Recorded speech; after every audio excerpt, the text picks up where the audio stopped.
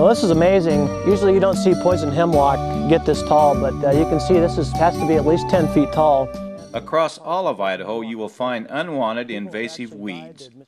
Here along hiking and biking trails in the Boise foothills, we find several noxious weeds in about a 10-foot square area. Yes, this is actually one of Idaho's 64 listed noxious weeds. It's called poison hemlock. And it's actually, believe it or not, one of the most toxic plants in the Western Hemisphere. A little bit of juice goes a long way. If you get the juice on your hands, for instance, eat an apple, you will probably likely get really sick or die. You want to make sure that you don't have this around where children play especially.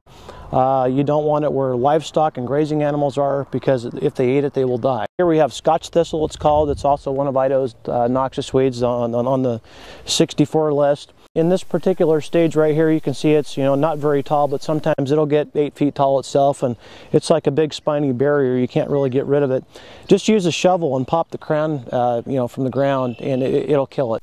This weed alone has overtaken 4 million acres of land in Idaho. Yeah, rush skeleton weed, you'll find a lot of it in this area. Back in 1961 was the first known infestation in Banks, Idaho. There was less than 4 acres of it. Now it encompasses over 4 million acres of land. And the seed's so light that it'll actually float in the wind for about 30 miles, start a new infestation in remote areas, and we're seeing it more and more up in the Frank Church Wilderness area and other places across the state.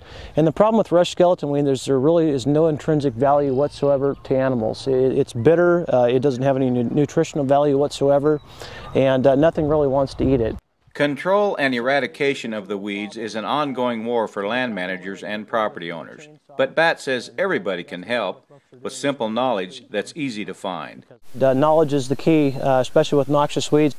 Some people can identify quite a few of them, others can't identify any of them. So we have a noxious weed book available. It's paid for by the Weed Awareness Campaign and through the state of Idaho and the University of Idaho. It's a partnership. We have it available on our website. Folks can actually go to it and order the book for free. It's on our homepage at idahoweedawareness.com. It has about 125 different pages. It lists all 64 of Idaho's noxious weeds, and it's basically for identification purposes. And also on our website, not only do we have that, but we go quite a few steps further and do the best integrated pest management approaches, whether it's herbicide treatments, biological control, revegetation, or whatever it might be. We use all of those options and show what that might look like to the person that might have one of these or several of these noxious weeds on their property. This is Steve Ritter reporting.